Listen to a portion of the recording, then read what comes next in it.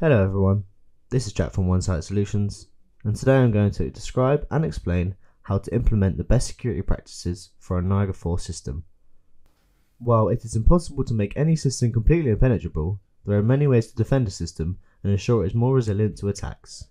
There are many ways to make a Niagara 4 system completely secure, and some of these are by configuring passwords, system passphrases, configuring the platform account management, the station account management, the role and permission management, authentication, TLS and certificate management, module installation, and further additional settings.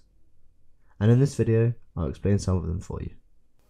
Please note that while all these steps should be taken to protect your Niagara 4 system, they do not ensure for a magic defense, as there are many factors that may affect your security, and vulnerabilities in one area can affect security in another. In Niagara 4, password strength is enforced by the password strength property on the authentication scheme, which can be found by going to the following directory.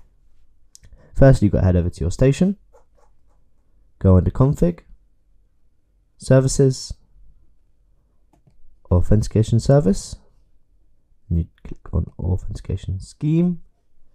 Then you want to head to the AX property sheet, or the property sheet, wherever you prefer, and then choose which scheme you are desiring. I'm going to play around with the normal digest scheme today. Then you want to go to global password configuration right here. By default, passwords are required to be at least 10 characters in length, contain at least one digit, one uppercase and one lowercase. This is the normal recommended industry standard for most applications. However, systems with higher security requirements can configure the password strength. Even though the password strength can be increased, it is never recommended that you decrease it. In this part of the video, I'm going to explain the user lockout feature. This is placed inside of the user service and allows Niagara to lock out a user after a specified number of failed login attempts. That user is not able to log back into the station until the lockout is removed. This helps protect the Niagara 4 system against attackers trying to guess or force their way into a station. To be able to access the user lockout feature, you need to head to the user service, change your view to the AX property sheet, and here we have it. In this part of configuration, you have 4 different configurable options that can be suited to your needs.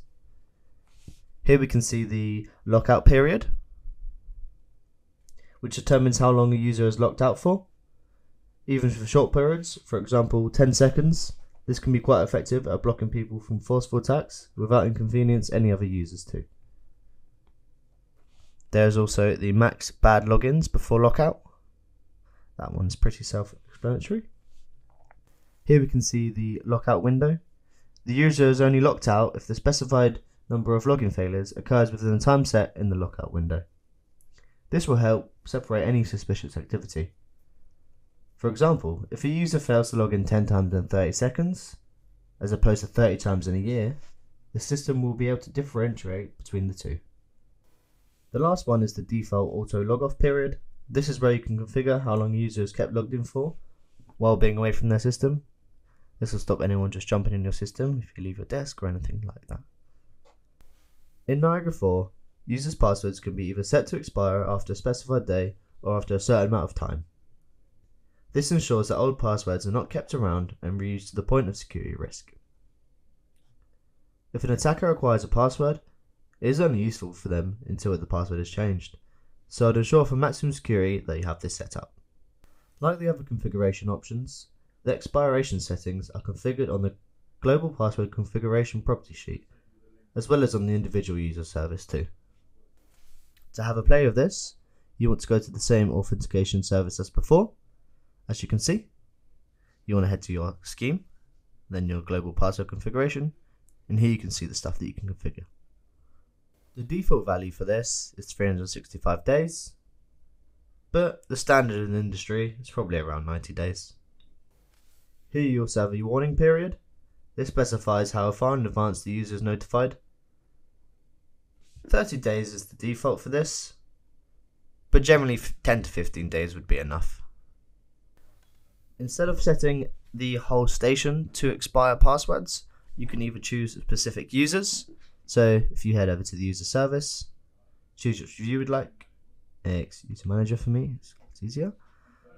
Click on the user you'd like to configure, which I only have one here.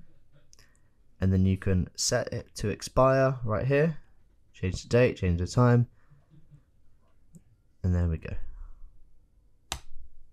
In Niagara 4, authentication schemes can be configured to remember users' passwords. Password history is used to ensure that when a user changes his password, that they do not choose a previously used password. Much like the expiration feature, the password history prevents users from using passwords indefinitely. This can be configured to whatever you may need. To be able to configure this, just like before, you need to head to the authentication service, authentication schemes, whatever scheme you would like, global password configuration, and password history length. This password needs to be set at a non-zero value, so 1 to 10, but the maximum you can have is 10. There we go. Save that. Another extremely useful tool is the password reset feature. This is particularly useful when creating a new user. For example, when a first-time user logs in, they can create a brand new password only known to them. This password reset feature is also extremely useful to ensure that a new password policy is enforced for all users. For example, if a station is changed to require strong passwords, the existing passwords may not be suitable for the password policy, forcing the users of that station to reset their password so that they can follow the rules of the station. To be able to change this, you have to head to the user service, then click the user you'd like to edit. You can simply just change force reset and next login to true, and the next time they log in, they'll be forced to reset their password and possibly to comply to the new password rules you have set beforehand. As you may or may already not know, each JACE or device is shipped with a default system passphrase of Niagara. So when commissioning a new JACE, you should always change the system passphrase from default to something different and unbreakable. The default passphrase is typically well known and easily guessed, even if they are unknowing of the fact that Niagara is the preset passphrase. Leaving the system passphrase at the default value leaves your sensitive data open to attack. To change the passphrase, if you haven't during the commissioning process, you'd have to go to the platform administration. To then change the passphrase, you simply click System Passphrase, where you have to enter your current passphrase, and then enter your new passphrase. Please remember, the passphrases normally have to be 10 characters, have 1 digit, 1 lowercase, and 1 uppercase character for full security. After going through all these different processes, it'd probably be worth having a look at the security service in your services directory, just to have a look around. This can be found in your user service, simply here. Click on your security service and here you have your dashboard. The security service will tell you high alerts, things that they think you should change, good things that you're doing, and then some basic information. If you're running on a supervisor that has JACEs directly under you, you can also view all these separate stations down here, which I'm not, so you can't see unfortunately. Or you can click on each section and actually go to the properties of each segment to see where you can make changes, like so. This will give you some more information in a bit more detail to sort of give you underlying problems. It will also tell you everything good that you're doing too. This is my brief introduction to Niagara security. Obviously there's a lot more to go through, and if you have any questions or queries, please let me know. I'm sure I can answer for you. Thank you very much for watching. Any feedback would be greatly appreciated, and of course, don't forget to like and subscribe.